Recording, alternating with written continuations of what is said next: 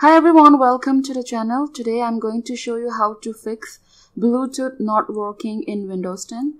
There are multiple steps shown in the video. After each step, restart your system and check the Bluetooth. If it doesn't work, then go to the next step. So first step will be restart your system. It works in most of the cases. And check the Bluetooth. If it doesn't, then to perform the next step, which will be run a Bluetooth troubleshooter. For that, go to the start menu and then click on settings, then update and security, and then troubleshoot, and then additional troubleshooters. Then click on Bluetooth, then run the troubleshooter. And after that, restart your system. If that doesn't work, then next step will be update Windows 10. For that, go to start menu, and then click on settings, update and security, Windows update, and check for updates.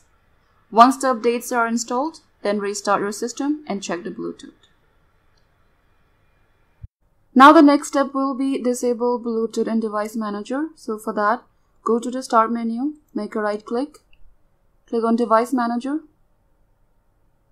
then expand Bluetooth and make a right click and disable device. Click on yes. Now type services, make a right click, run as administrator. Then check for Bluetooth support service, make a right click, click on properties. Then make sure that startup type is selected as automatic. Then go to log on, and then make sure that this account is selected, and then click on apply, and then again go to general. And if start is enabled, then click on start and then click on OK. Now go to the device manager and then enable the device. And then restart your system. If that doesn't work, then again go make a right click and click on device manager. And then go to Bluetooth and make a right click and uninstall device. Make sure that the box is checked, delete driver software for this device, and then restart your system and then check the Bluetooth. Now the next step will be use Intel driver support assistant if you have Intel Bluetooth device to update the Bluetooth device. So copy this link, which is in the description, open in a browser. Click on download now. Now run this exe file.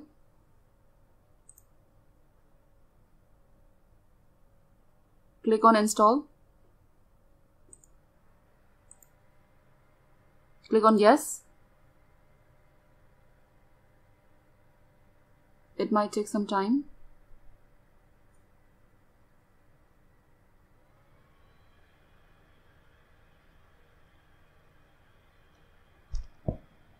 Then click on launch.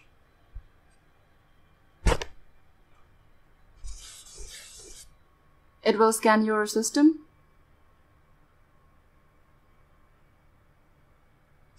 Then click on install. Once the installation is done,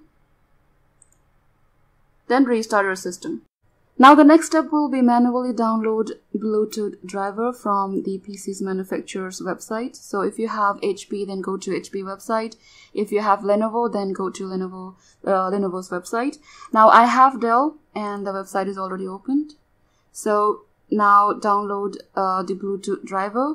Click on download and then install it. Once the installation is done, then restart your system. If still facing the issue, then the next step will be perform system restore. So for that, type system restore. Now click on create a restore point. Then click on system restore. Then check the box. Then click on next. Now choose the restore point on which date you were not facing the issue. For example, if you are facing the issues today, then make sure that you choose it either yesterday or day before yesterday, just to make sure that choose the date on which you were not facing the issue.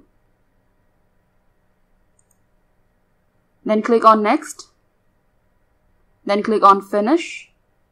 If nothing works, then update Windows 10 using media creation tool. So copy this link, which is already in the description, Now click on download tool, then run the exe file, and after that you will get this option.